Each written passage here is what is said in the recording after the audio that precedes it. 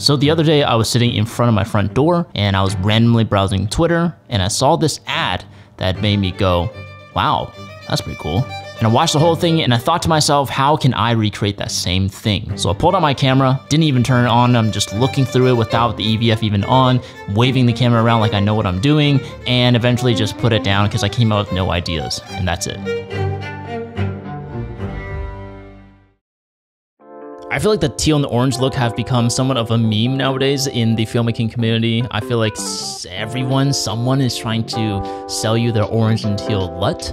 And I would agree that a lot of them are just overdone and not really appealing at all. It's so hard to create that color contrast in natural everyday lighting scenarios, and if you try to push it too much in post, your footage just starts looking really bad. And in general, if you're not intentionally lighting for the orange and teal look, then it's not going to turn out really great. But when it is done tastefully, I think orange and teal can still look really good. So let's jump right in and see how I recreated and broke down that ad. Now, the first thing that I always do when I try to copy a lighting setup is to look at the false colors. Now, why is this really important? Because false colors can tell you the exact value of light that the cinematographer used on set, and then we can use those values to create and calculate the lighting ratios. And from there, it's really easy to know the exact amount of light that you would need in order to recreate that same shot. I've linked the original commercial down below in the description if you want to go and check that out.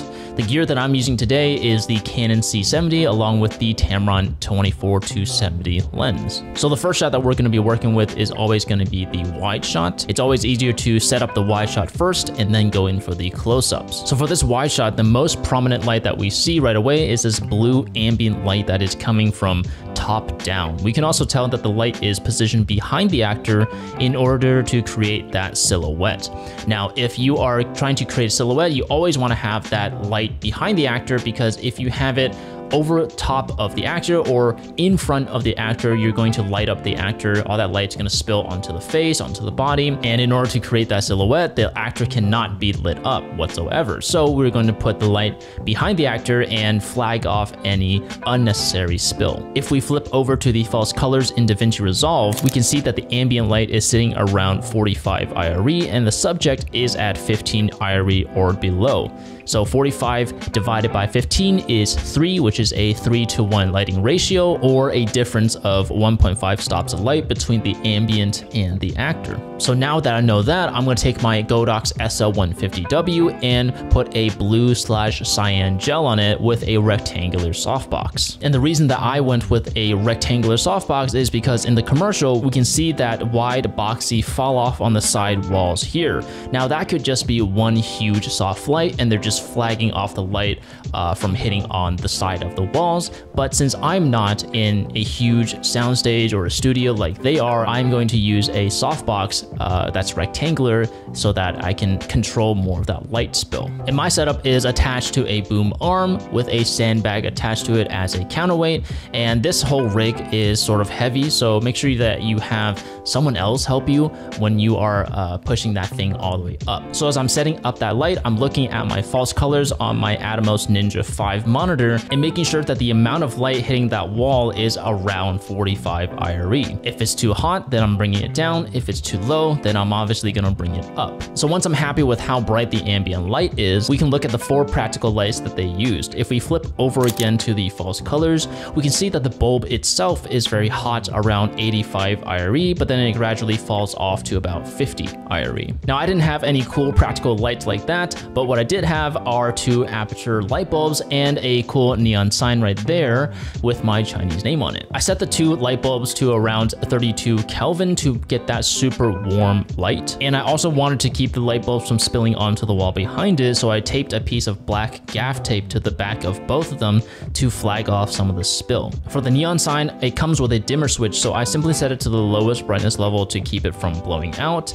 And I'm also placing the sign closer to the table so that we can motivate the key light light when we go up for the close-up shots. One thing that I had to my advantage was that behind the camera was a long hallway that essentially just leads into my living room, and if I turn off all my house lights, then it's essentially a huge negative fill. And that really helps a lot when we're creating that silhouette, because you just don't want any light to be bouncing back onto the actor, in this case me.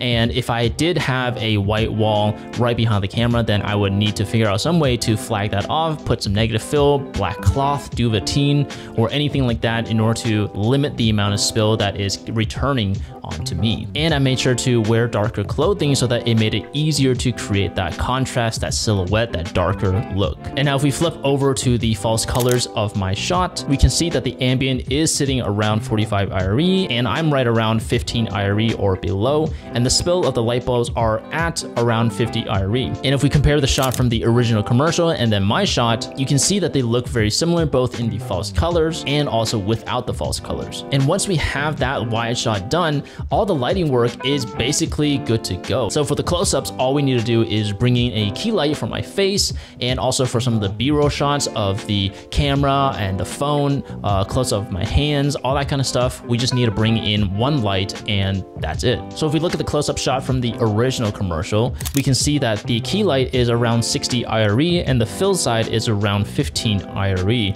60 divided by 15 is 4, which is a 4:1 lighting ratio, or a 2-stop difference between the key light and the fill light. So for my shot, the key light is the Godox SL60 with a 48-inch softbox and a honeycomb grid on it. And the honeycomb grid helps you control that light and limit the spill from hitting everywhere on the walls, and just concentrates it right where I want it to, which is my face. And I also taped full CTO gel on the inside of the softbox to give me that extremely warm light that matches the neon sign in the wide shot. Now, the thing to keep in mind is that the wider the softbox, the softer that light will look, and the closer that your light is, the softer it will look as well. And once I have that key light set up, it's all about finessing the angle and the position of the light, whether I want that light higher or lower, or if I want the light to be more side lit or more frontal on my face, depending on what kind of look I'm going for. Now for the B-roll shots, all those close-up shots of the phone, the camera, and my hands, it's all about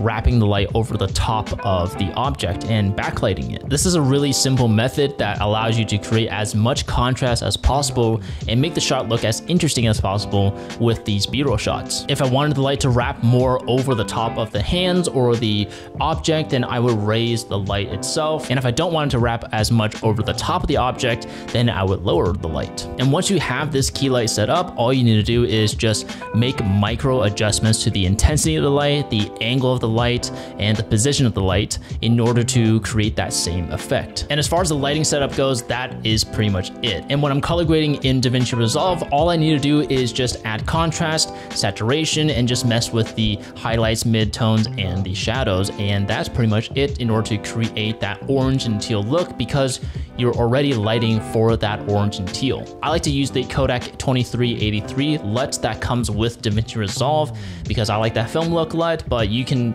use whatever LUT, or you don't need to use a LUT, to be honest. You can just add contrast and saturation, like I said, and you should be good to go. And that is pretty much it for this video. If you liked it, please hit that like button and make sure to subscribe for more videos and breakdowns like this one. And until the next one, my name is Alex Chung, and I'll see you later.